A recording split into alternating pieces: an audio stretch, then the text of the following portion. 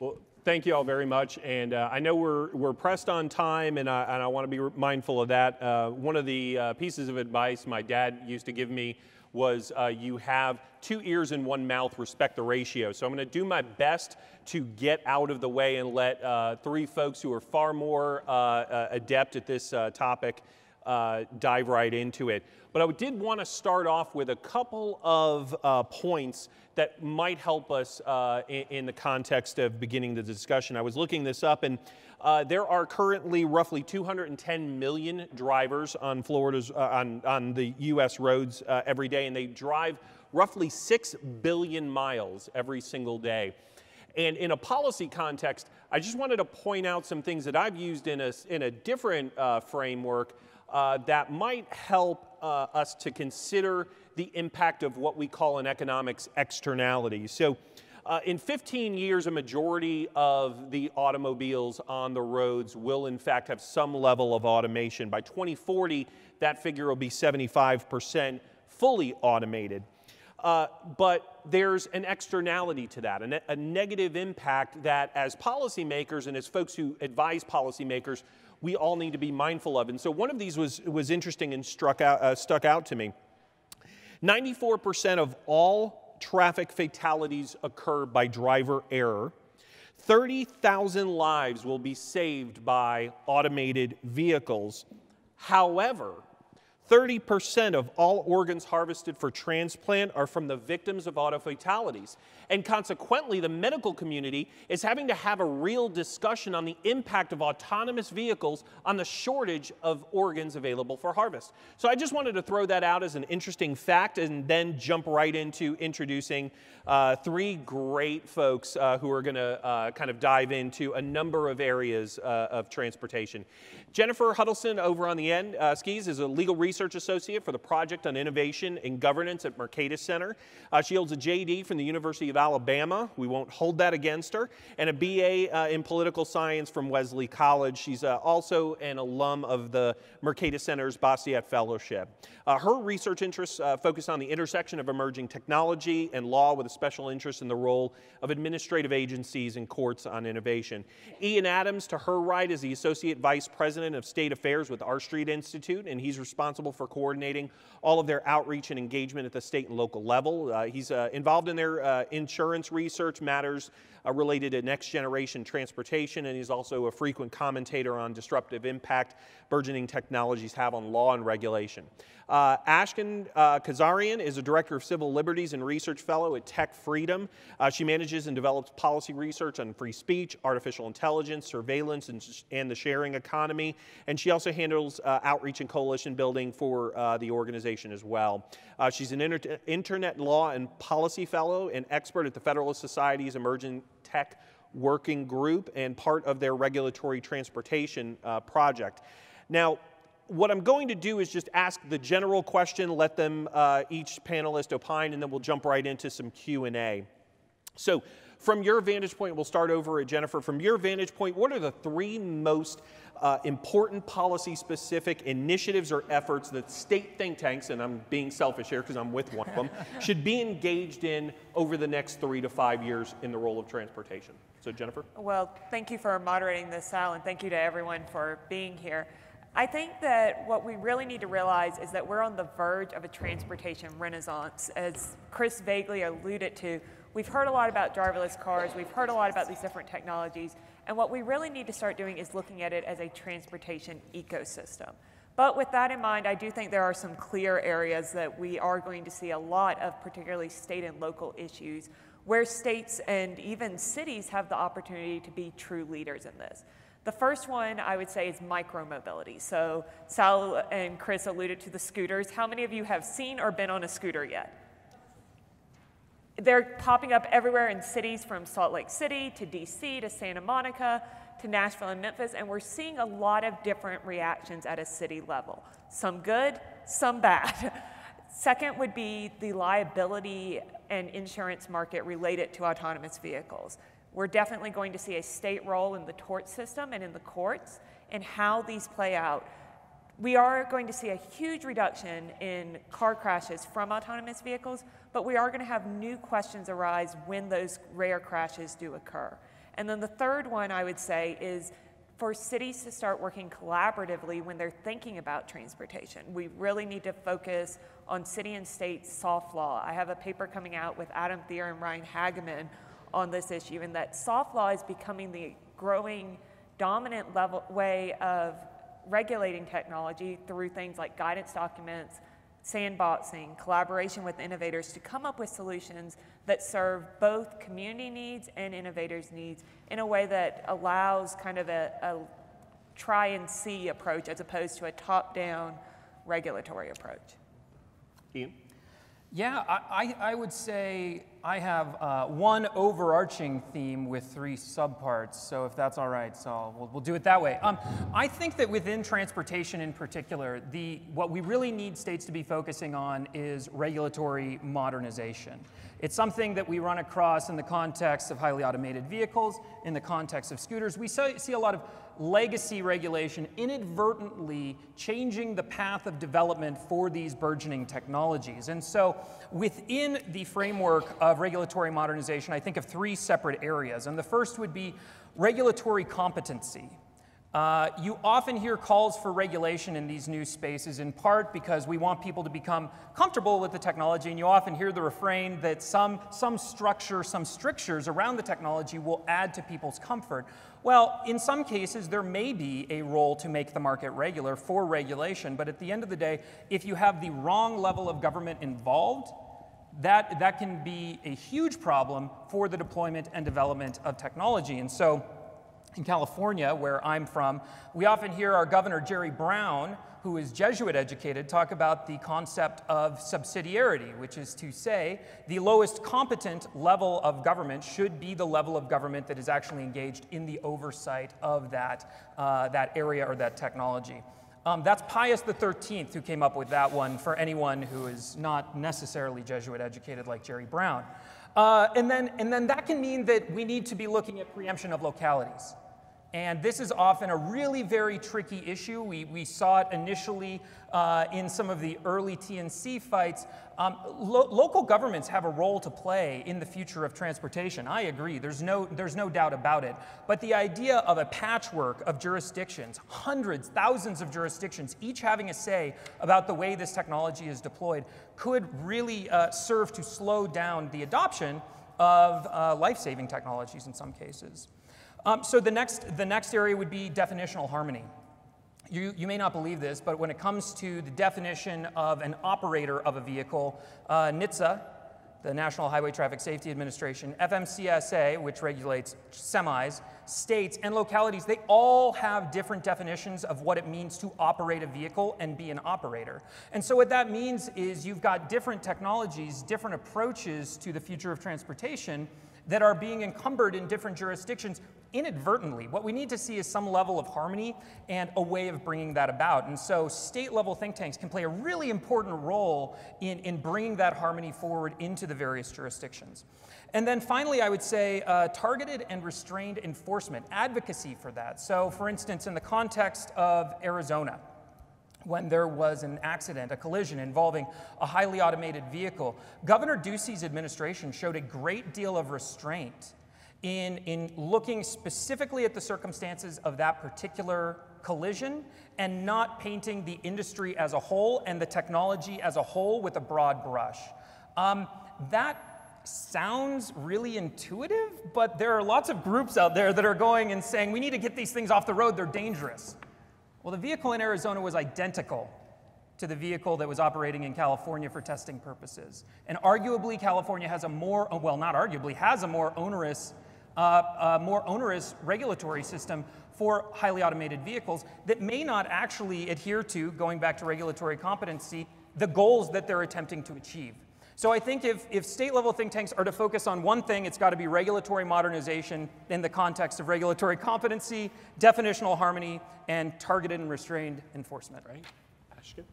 Thank you, Sal. So we covered the ground. Now we're going to go into the air, takeoff. I'm going to talk a little bit about drones. And the drone regulation is extremely complicated as anything we're talking about today. And we can separate into 3 separate categories that I think state think tanks should focus on. First one would be law enforcement and drones. And here states like Utah, should decide what is the restriction that they should put on the drones when law enforcement uses them. Utah actually has this one law that limits where police can collect data using the drones, and also provides a specific case where there is an exception, which is looking for missing persons. So the questions of law enforcement and drones, they include a lot of very tough issues of Fourth Amendment and First Amendment being in tension, questions of security and privacy being in tension, and we can talk about it later, but that's the first area people should really look into, research, and kind of take charge of on state level. Second would be the private civilian use of drones. Right now, if you have a drone and you don't register it, it's a felony. It's a federal felony to do that. The kind of a tension between the privacy here, where someone flies their drone over your backyard and takes photos or videos of you and your family being in a pool or having a barbecue, obviously can create a lot of tension and a lot of high stakes situations. So that's also an issue that some states have already looked into, other states are just starting to think about, and we should be very careful, but states have always been more forward thinking when it came to privacy. They have a lot of peeping Tom laws, some states have paparazzi laws, when journalists follow Ian around and want to take photos of him, and he can't do anything about it because he doesn't qualify as a public figure. But so states do have some expertise on these, and they should lead the charge on this too. And then the last one is the commercial use of drones. So do you want Amazon delivered to you even faster? Do you want pizza or McDonald's and it's raining and you don't want to go outside? I definitely do. Right now, on federal level, there are a lot of restrictions that FAA has put together that we can go into that basically stop that from happening. Now, the federal authorities and the state and localities are trying some different programs and figuring out the tension between this. I think the commercial use of drones is the hardest question when it comes to the federalism issue, because on one side we have interstate commerce and we have, air is also roads. And raise your hand if you think federal government shouldn't regulate airspace. Okay, I see you, Jesse. It was a half hand right. Yeah. But this is very crucial. We don't want to break federalism. I mean, I'm Russian and European, so I believe in one single straight line of authority, but the federalism seems to be working here, so we want to be very careful with that. So that's the third issue area that I think we should talk about. Well, and you segue into kind of a couple of my follow-up questions real well, and the first one is on this concept of federalism. And we understand even Republicans in the Congress and the federal bureaucracy are not necessarily interested too much in the principles of federalism. So from each of your vantage points, what kind of damage can be done at the federal level, and what are some of the ways in which, whether it's through preemption, litigation, policymaking, what should we be paying attention to at the state level toward the federal government to make sure that kind of technologies roll out effectively? Whoever. So I think in the context of highly automated vehicles, having a clear distinction about areas of competency is going to be particularly important. And I mean, we've seen the federal government in the two, sadly, it appears stalled pieces of legislation, the AV START Act and the Self-Drive Act, assert a very sort of forward-thinking vision where the federal government will retain its traditional areas of authority when it comes to design, safety, and the performance of these vehicles. These are the hard points on the vehicles. These are the things that having 51 separate jurisdictions say whether or not you need a steering wheel and pedals could really serve to inhibit interstate commerce. So the federal government speaking with a clear voice on that is important, and yet they appear unable to because of a conversation about binding arbitration that is not looking like it's going to get resolved. Meanwhile, the states are in a position to work in areas where they have demonstrated the ability to have expertise. So that would be in traffic laws, that would be in licensing, registration, liability, and even in insurance, where we have a state-based system of insurance regulation that actually, during the 2008 financial crisis, stood up far better than the centralized system in Europe to some of the shocks. But I think that has to be the calling card. We have to be looking at this on a issue-by-issue basis. It is not to say that the federal government won't have a role in the future of transportation or that the states won't have a role. It's that the role needs to be tailored to what they are good at. At the end of the day, what is the DMV in your state good at? Right. No, I mean, in theory, licensing 16-year-olds. The DMV in your state does not have the personnel to determine what a safe vehicle actually looks like. And the state should be actively seeking to have the federal government assert its authority in that space. Jennifer, I think you... Yeah, as I say, I tend to be a little more pessimistic when it comes to us getting federal legislation on autonomous vehicles. You know, sometimes I sit here and wish I had taken bets with some people on whether or not this would have happened by now because of the demosclerosis of Congress. And I think when we do see federal action, we are going to see it more in the soft law form. We're going to see more of the NHTSA guidance on autonomous vehicles and not hard law legislation that formally preempts the way that something like AV Start or Safe Self-Drive would. But there's another element of federalism that needs to be discussed too, which we alluded to a little bit earlier in terms of the preemption between cities and states. And this is becoming an emerging issue both in autonomous vehicles and in micromobility with things like the scooters. So we saw earlier this year, San Francisco trying to put additional restrictions to California's restrictions on autonomous vehicles and what would be necessary to test there. We've seen cities ban scooters, or my personal favorite, Nashville, literally picking up all the scooters and taking them to City Hall until the innovators came and decided to negotiate with them, kind of like you would an 8-year-old's toys or whatever. And then they caught the city members of the city staff riding them around in the City Hall. But meanwhile, we have seen cities that are really good. We've seen Pittsburgh open it to driverless cars before Pennsylvania could do legislation, and we've seen Memphis, once they saw Nashville messing up, enter into kind of some competitive federalism and say, hey, Bird, if you want to come over here, we're happy to talk to you about what you can do in our city, and really has kind of become the gold standard for how cities can innovate in the scooter space. So I think that in some ways the better preemption conversation to be having at a state level right now may actually be the city versus state. What's interesting about Europe and US is the roles a little bit shifted here. Amazon is testing out drone delivery in UK instead of here because it's easier, which is the first time regulations in Europe are more light approach than in the United States that I know of in an innovation space anyway. So when we talk about preemption, I also think we should not jump into it because even some people with good intentions would say, why don't we preempt on federal level so people can innovate and disruption technologies can move forward. But you don't know where exactly this technology is going, what will change in the next Congress, let's say, or what would change in the next election cycle. So you don't want to have a one framework from the federal level telling every state what they should do, even though they are very different. There's Montana, and then there is DC. Well, DC is not a state, but we do want that. But then there are like very high density states that would, have different requirements and different problems when it comes to drone delivery.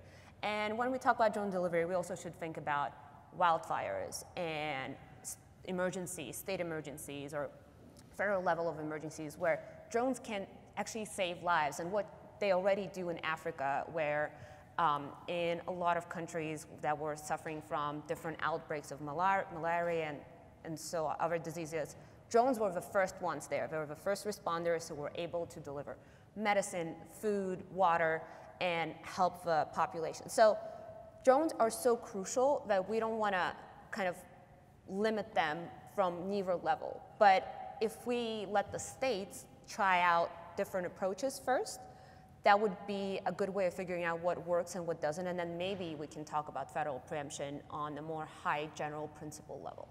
Okay, great. Shifting to political strategies, I mean, you've got groups that have, some have C4s, some have C3H designations. JMI doesn't even have a C3H. We're just a straight C3, so our lobbying ability is very limited.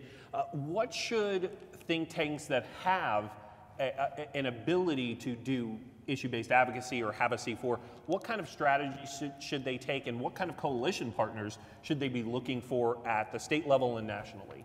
So, I can go first. Yeah. I think this is the most bipartisan issue, no matter what angle you look at it from. If you look at drones and law enforcement, it's about Fourth Amendment, and if you believe that Fourth Amendment is a very cornerstone of this issue. So it's very bipartisan, and you should go to groups like local ACLU and local other human rights groups that might have not agreed with you on other issues. Then it comes to more commercial use, I would suggest they go to more federal level think tanks that have been doing this for a while, to Yan and to us and to Mercatus, and ask for research. And in general, I would say that for both C3s and C4s, right now the most important thing is to educate the public, to educate the legislators and the executive branch, and to show that we care, so they don't pass something real fast without us knowing. Great.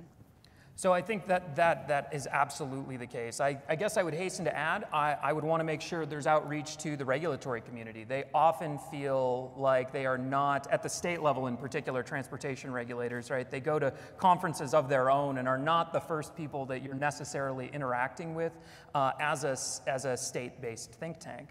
I would say that also partners in industry and trade associations are not only great resources for you, but you can spend a lot of time talking to them and discussing the way in which proposal that might otherwise not encompass all of sort of the liberty-minded principles that you might otherwise hope for, why that might be a good thing to pursue. So I would just end on the fact that this is something that in the automated vehicle space, we've seen there is not a clear partisan sort of breakdown in what would be regulatory approaches that have a deleterious impact on the deployment of these vehicles. We saw really problematic legislation introduced and nearly passed in Indiana, which is about as bright red as they come. Likewise, we've seen blue states take a leadership role. So I would say don't put people or members into the traditional categories that you might otherwise classify them in, particularly on these sorts of issues. Oh, can I just piggyback about the blue states? Drone delivery, as I said, will help in a lot of cases, and they will serve underprivileged areas first. So that's a way to reach out to the Democrats. Yeah, coming at it from a C3 approach, I definitely agree that education is a key role. A lot of times, bad technology policy seems to come out of a place of fear. The idea that something must be done because the driverless cars are coming and this is going to, the scooters are everywhere, and yes, I wanted more transportation options, but not in my backyard. Right. So I think that really educating people on how these innovations are able to work into our existing transportation ecosystem, that how this process is working and why they are safe and effective and will make people's lives better is really a good role for state thinking. And I've got one more question, and then we'll go to the audience, because this is inevitably an opportunity for us to be ahead of the curve on a lot of the policy discussions. However, communications and public relations need to be an integral part of it, because they're going to touch the lives of everybody. So with that, what would be some of the comms and PR strategies that we should be looking toward to help alleviate the fear or create a better environment for good policy to move forward? And I would say avoid utilitarian language where possible in the wake of collisions and accidents. Don't say you got to break a few eggs to get to the better tomorrow if you can avoid it, because as you would imagine, the policymakers are going, those eggs are my constituents, right? You are testing on public roads, bad things happen, and the fact is my constituents expect me to keep them safe. Never mind the fact that these vehicles are demonstrably safer, orders of magnitude safer. So to the extent that that sort of language and that sort of approach can be avoided, I think it'll go a long way, particularly in the context of highly automated vehicles, to making people more comfortable with them. What we see with innovation policy in general is, since it's disruption and new technology that we don't even know where it will go next, people often tend to go to sci-fi content, movies, books, just weird misconceptions they have. when thinking about it. That's one of the biggest challenges you need to overcome and break that weird perception. You have to talk about technology in a positive way, the way it will help people, the way it will make your life easier. You forgot to buy your wife an anniversary gift, and now it's not a problem anymore. Those things are definitely going to be the leading kind of strategy, in my opinion, on getting to people. And also, as a lawyer, we need to make this easy and not talk about federalism and preemption unless we're in the room with peers. We need to talk about your rights and federal government making sure you're okay, but also state government listening to you and hearing you because you are louder on the state and local level. So make it simple, make it short, and make sure you reach population that you usually don't talk to. Great. Well, I want to jump in and allow for as much audience questions as possible. I'll jump up here so we can, I can see folks, and I thought I saw right here. Connor Boyack with Libertas Institute, so welcome to Utah, everybody. Ashkan, I appreciated you talking about the drone bill. That was actually our bill, and privacy and surveillance have been a big issue for us. I wanted the folks who have been focusing on autonomous vehicles to talk about whether privacy and surveillance have ever come up in those discussions. As we've been talking about this issue, it seems like no one is really focused on those implications as it pertains to, much like with our phones, being able to track where a person is at any time in the car and potentially even being able to remotely shut down a vehicle or control where people go. So there's certainly trade-offs and save lives and so forth. What are the thoughts on the privacy and surveillance implications for this emerging autonomous vehicle technology?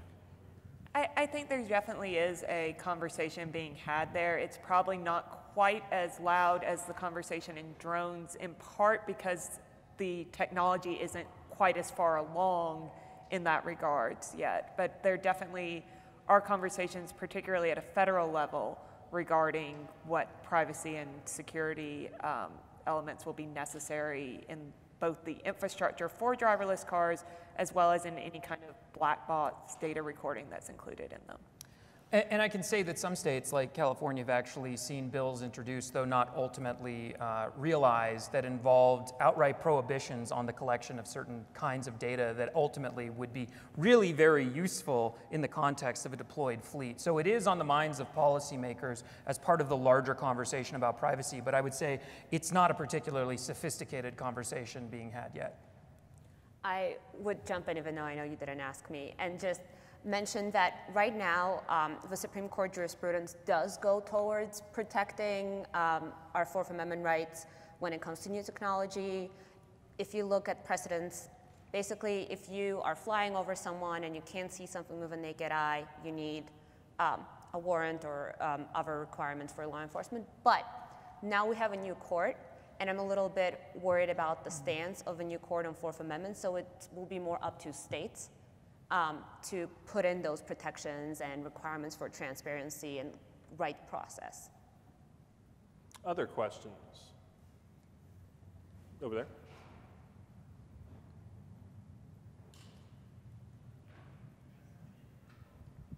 Jonathan Howenchild with ALEC, and this is less a question and more an encouragement for state think tanks to get involved in tech policy, especially along the drone aspect, for example.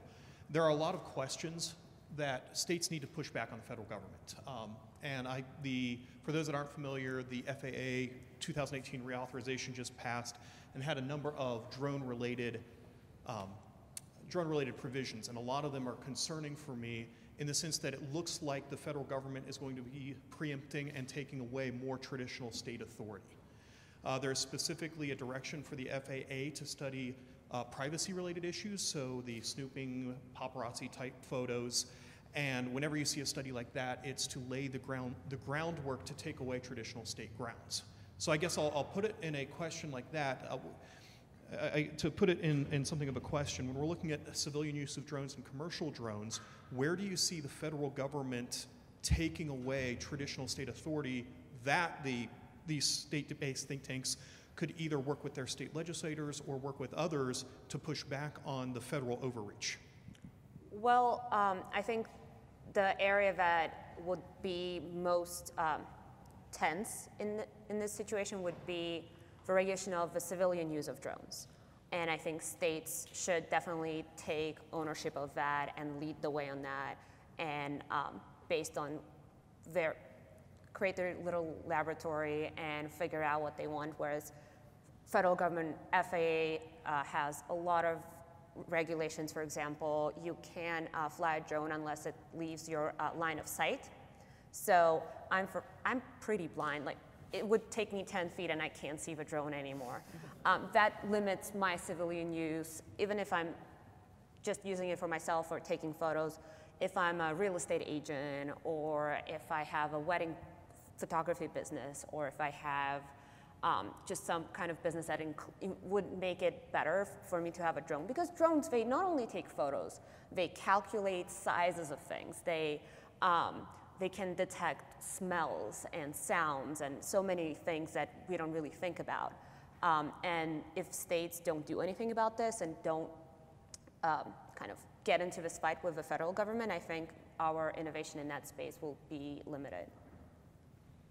Next question. Ray?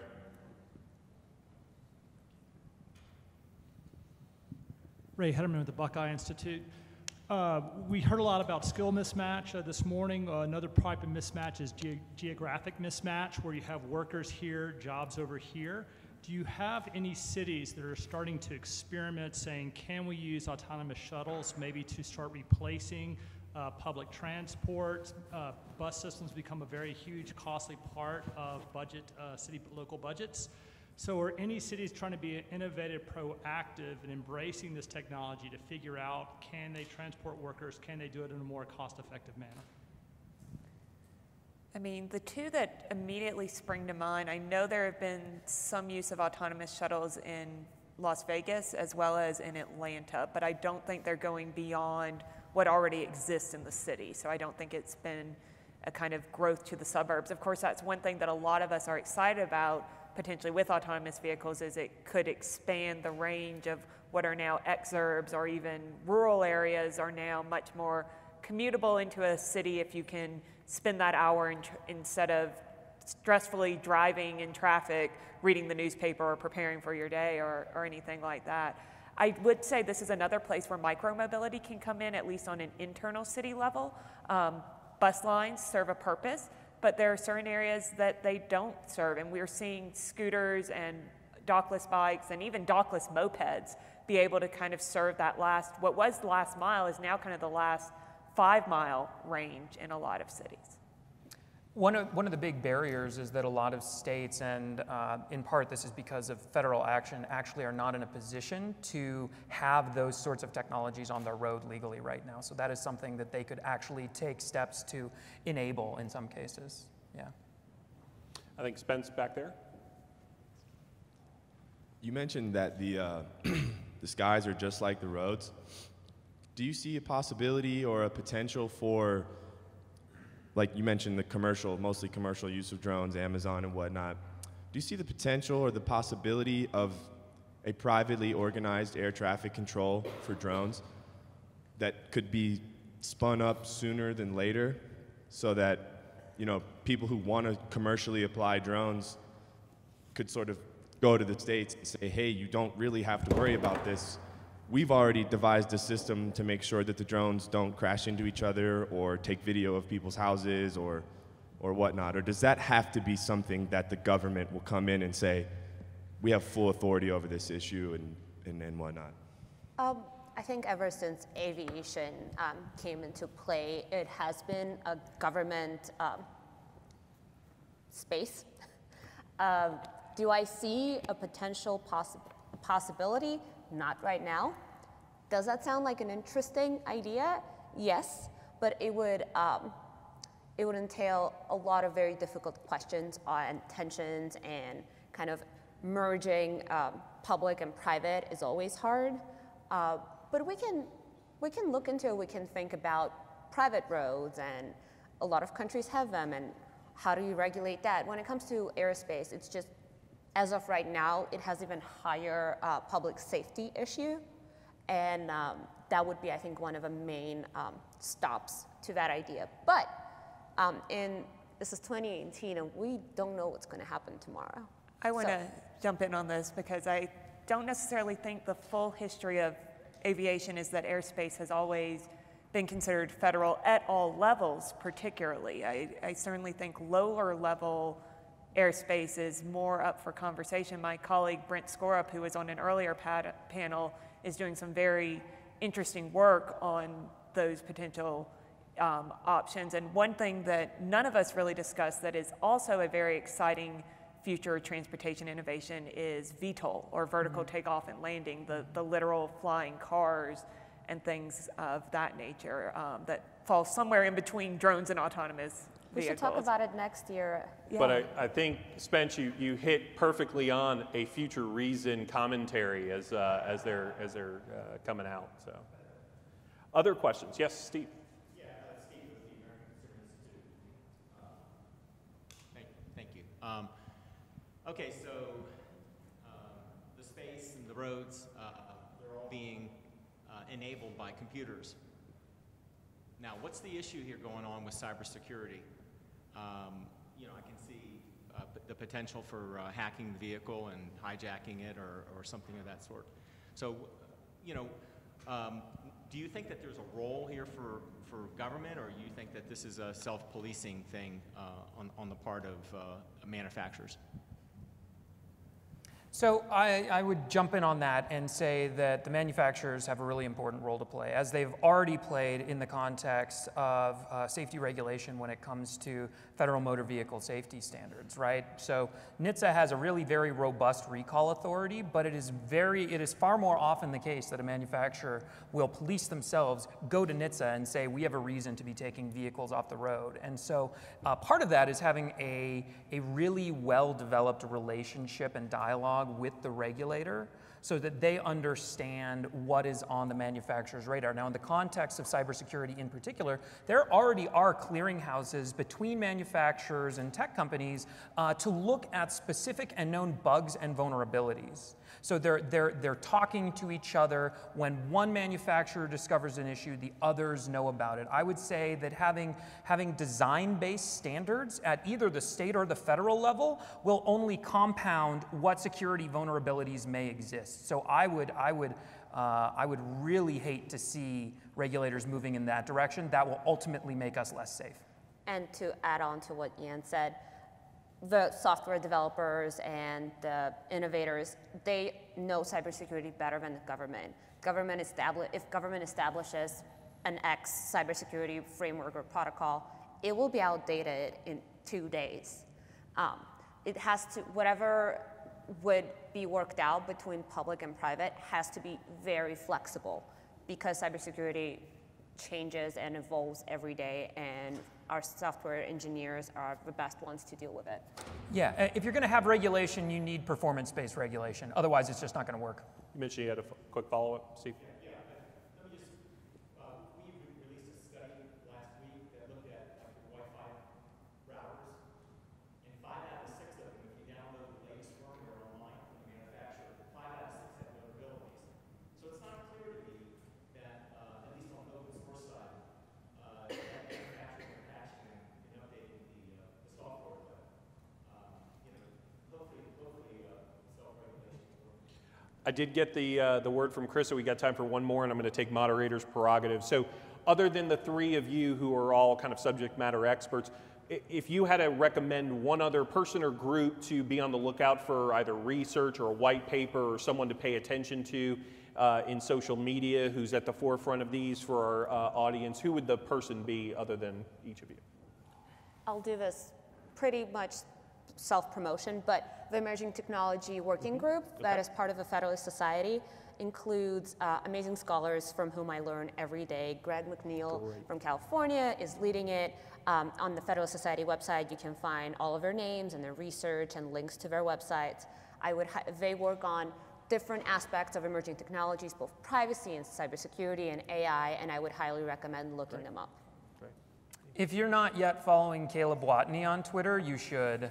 He's really good, and he does great research in this area. He's also my colleague. So.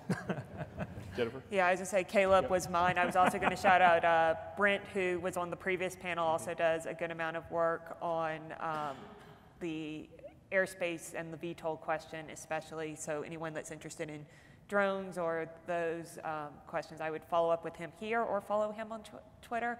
And then I would also add Ryan Hageman and Alex Stapp at the Niskanen Center, just more generally from the regulatory approaches that are being applied to these type of technologies. And you earlier had mentioned Adam Thierer. Yes. He's also an incredible resource. He's written a couple of books. We've had him at JMI as well, and I would encourage folks to follow him as well. Great topics on permissionless innovation. Join me in thanking a great panel. I think we've gotten us kind of